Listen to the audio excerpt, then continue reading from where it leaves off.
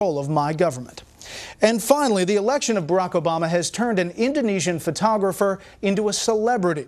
But Ilham Anas is not famous for the photos he has taken of President-elect. His celebrity comes because he bears an uncanny resemblance to Mr. Obama.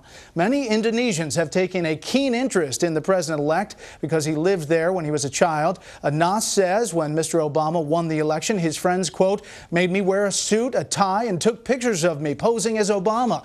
The pictures spread on the internet. It was phenomenal. Well, that led to a number of TV stations and advertising companies to contact him, and now he plays the president-elect in a new pharmaceutical commercial in the Philippines.